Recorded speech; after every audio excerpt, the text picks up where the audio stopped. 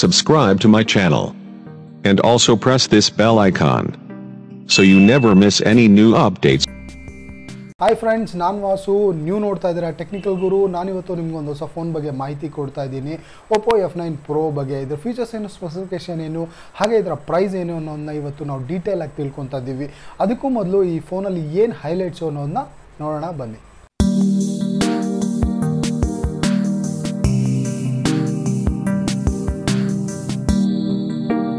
Friends, ಈ ಫೋನಲ್ಲಿ ಏನು ಹೈಲೈಟು ಅಂತಂದರೆ, ಈ ಫೋನಲ್ಲಿ AI ಟೆಕ್ನಾಲಜಿ ಯೂಸ್ ಮಾಡಿದ್ದಾರೆ. ಅಂತಂದರೆ ನೀವು ಡಾರ್ಕ್ ಪ್ಲೇಸಸಲ್ಲಿ ಫೋಟೋಸ್ ತೊಗೋಬೇಕು ಅಂತಂದರೆ ನಿಮ್ಮ ಲೈಟಿಂಗ್ ಕಂಡೀಷನ್ ಆಟೋಮ್ಯಾಟಿಕ್ಕಾಗಿ ಬ್ರೈಟ್ ಆಗುತ್ತೆ.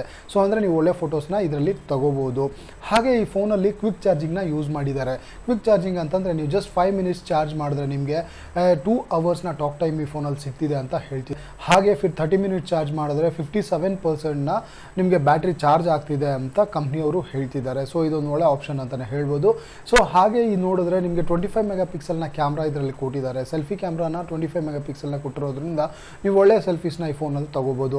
ಇನ್ನು ಇದರ ಡಿಸ್ಪ್ಲೇ ಬಗ್ಗೆ ನೀವು ನೋಡಿದ್ರೆ 6.3 ಇಂಚಸ್ನ ಸ್ಕ್ರೀನ್ ಹಾಗೆ ನೋಚ್ ಡಿಸ್ಪ್ಲೇ ಇದರಲ್ಲಿ ನೀವು ನೋಡ್ಬೋದು.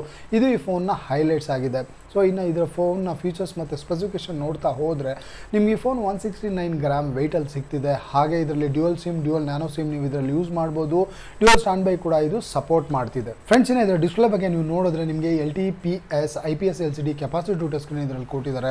ಇನ್ನು ಸ್ಕ್ರೀನ್ ಬಗ್ಗೆ ನೀವು ನೋಡಿದ್ರೆ 6.3 ಇಂಚಸ್ನ ಸ್ಕ್ರೀನ್ ಇದರಲ್ಲಿ ನೀವು ನೋಡ್ಬೋದು. ಹಾಗೆ ಸ್ಕ್ರೀನ್ ರೆಸೊಲ್ಯೂಷನ್ ನೀವು ನೋಡಿದ್ರೆ 1080 × 2340 ಪಿಕ್ಸೆಲ್ಸಲ್ಲಿ ಇದು ನಿಮ್ಗೆ ಸಿಗ್ತಿದೆ. ಇನ್ನು ಪಿಕ್ಸೆಲ್ ಡೆನ್ಸಿಟಿ ನೋಡಿದ್ರೆ 409ನ ಪಿಕ್ಸೆಲ್ ಡೆನ್ಸಿಟಿ ಕೂಡ ಈ ಫೋನಲ್ಲಿ ನೀವು ನೋಡ್ಬೋದು. ಈ ಫೋನ್ ಮಲ್ಟಿ ಟಚ್ ಕೂಡ ನಿಮಗೆ ಇದು ಸಪೋರ್ಟ್ ಮಾಡ್ತಿದೆ. ಹಾಗೆ ಕಾರ್ನರ್ ಗೊರಿಲ್ಲಾ ಗ್ಲಾಸ್ ನೀವು ನೋಡಿದ್ರೆ, ಕಾರ್ನರ್ ಗೊರಿಲ್ಲಾ ಗ್ಲಾಸ್ನ 6 ಯೂಸ್ ಮಾಡಿದ್ದಾರೆ ಪ್ರೊಟೆಕ್ಷನ್ಗೋಸ್ಕರ. ಫ್ರೆಂಡ್ಸ್, ಈ ಫೋನ್ನ ಪ್ಲಾಟ್ಫಾರ್ಮ್ ಬಗ್ಗೆ ನೀವು ನೋಡೋದಾದರೆ ನಿಮಗೆ ಇಲ್ಲಿ ಆಪರೇಟಿಂಗ್ ಸಿಸ್ಟಮ್ ಒಂದು Android 8.1 ಲೇಟೆಸ್ಟ್ ವರ್ಷನ್ ಓರಿಯೋ ನಿಮಗೆ ಬಾಕ್ಸ್ ಜೊತೆನಲ್ಲೇ ಕೊಟ್ಟಿದ್ದಾರೆ. ಇನ್ನು CPU ನೋಡಿದ್ರೆ ನಿಮಗೆ ಆಕ್ಟಾಕೋರ್ನ CPU ಕೊಟ್ಟಿದ್ದಾರೆ. ಇನ್ನು ಇದರ ಚಿಪ್ಸೆಟ್ ನೀವು ನೋಡಿದ್ರೆ ಮೀಡಿಯಾಟೆಕ್ನ ಹೀಲಿಯೋ P60 ಚಿಪ್ಸೆಟ್ ನೀವು ಇದರಲ್ಲಿ ನೋಡ್ಬೋದು.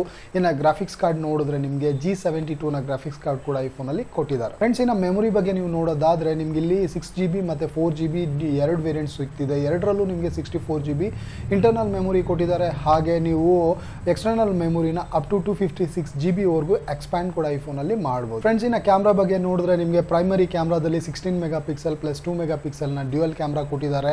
ಇದರಲ್ಲಿ ಡೆಪ್ತ್ ಸೆನ್ಸರ್ ನೀವು ನೋಡ್ಬೋದು. ಆಟೋ ಫೋಕಸ್ LED ಫ್ಲಾಶ್ ಕೂಡ ನಿಮಗೆ ಇದರಲ್ಲಿ ಕೊಟ್ಟಿದ್ದಾರೆ.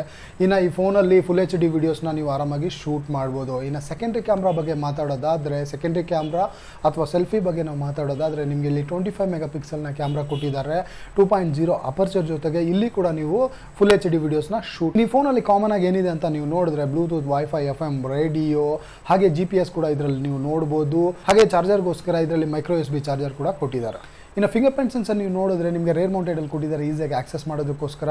ಹಾಗೆ ನೀವು ಬ್ಯಾಟ್ರಿ ಬಗ್ಗೆ ನೀವು ನೋಡಿದ್ರೆ 3500 mAh ಬ್ಯಾಟ್ರಿ ಕೂಡ ನೀವು ಫೋನಲ್ಲಿ ನೋಡ್ಬೋದು. ಇನ್ಫಾರ್ಮೇಷನ್ ಬಂದು ನಿಮಗೆ OPPO F9 Proನ ಫೀಚರ್ಸ್ ಮತ್ತು ಸ್ಪೆಸಿಫಿಕೇಶನ್ ಆಗಿತ್ತು. ಹಾಗೆ ಇದರ ಪ್ರೈಸ್ ಬಗ್ಗೆ ನೀವು ನೋಡೋದಾದರೆ ಈ ಫೋನ್ ನಿಮಗೆ 23,999 ಈ ಫೋನ್ ನಿಮಗೆ ಸಿಗ್ತಿದೆ. ನಾನು ಆಲ್ರೆಡಿ ನಿಮ್ಗೆ ಹೇಳಿದೆ ಈ ಫೋನ್ನ ಹೈಲೈಟ್ಸ್ ಏನು ಅಂತ. ಸೊ ಈ ಫೋನಲ್ಲಿ ನಿಮಗೆ AI ಟೆಕ್ನಾಲಜಿ ಯೂಸ್ ಮಾಡಿದ್ದಾರೆ, ಕ್ಯೂಬ್ ಚಾರ್ಜಿಂಗ್ ಯೂಸ್ ಮಾಡಿದ್ದಾರೆ, 25 ಮೆಗಾ ಪಿಕ್ಸೆಲ್ನ ಸೆಲ್ಫಿ ಫೋನಲ್ಲಿ ನೋಡ್ಬೋದು, 6.3 ಇಂಚಸ್ನ ನೋಚ್ ಡಿಸ್ಪ್ಲೇ ಇದರಲ್ಲಿ ಕೊಟ್ಟಿದ್ದಾರೆ. ಸೊ ಇವೆಲ್ಲನೂ ನೋಡ್ತಾ ನೀವು ಸೊ ಪ್ರೈಸ್ ಬಗ್ಗೆ ಕಂಪೇರ್ ಮಾಡಿದ್ರೆ ಇದೊಂದು ಒಳ್ಳೆ ಪ್ರೈಸ್ ಅಂತಲೇ ಹೇಳ್ಬೋದು ಫ್ರೆಂಡ್ಸ್. ಸೊ ಇನ್ಫಾರ್ಮೇಷನ್ ನಿಮಗೆಲ್ಲ ಯೂಸ್ಫುಲ್ ಆಗಿದೆ ಅಂತ ನಾನು ಅನ್ಕೊತಾ ಇದ್ದೀನಿ. ಇದೇ ಥರ ಹೊಸ ವೀಡಿಯೋಸ್ಗಾಗಿ ದಯವಿಟ್ಟು ನಮ್ಮ ಚಾನಲ್ನ ಸಬ್ಸ್ಕ್ರೈಬ್ ಮಾಡಿ. Thank you for watching.